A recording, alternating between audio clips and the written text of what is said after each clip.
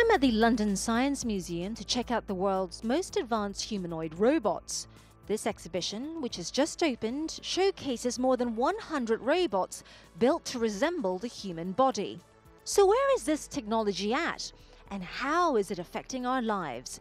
I went to speak to one of the curators of robots to find out. We build humanoid robots for, I think, a lot of reasons, which have stayed consistent throughout history. We build them to try to better understand ourselves. By building something, you come to understand it better, and you realize what you don't know about it yet. So that we have a lot to learn about the human body. We build them in order to entertain ourselves. I mean, robots have been a huge part of science fiction and culture, literature, theater for a very long time. We build them in order to, well, on a practical level, build a machine which can operate within the environment that we humans have constructed for ourselves. Reem is a humanoid service robot that can be a receptionist, make speeches, and she can even be programmed to compliment your guests.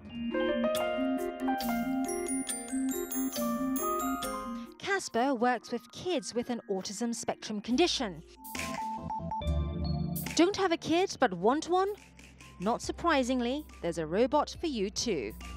The iCub is one of the most intelligent learning robots in the world. It's modeled on a 5-year-old child, so essentially it looks like a robot toddler. And you can see videos of this iCub robot learning different tasks, whether it's language or object recognition.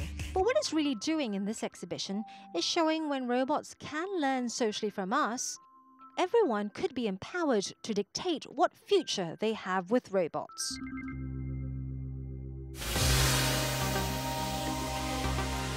Humanoid is the world's first robot newscaster.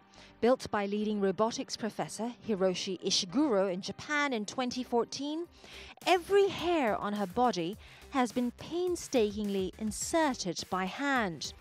Skeptics say androids like her are uncanny, even creepy, while others happily embrace them.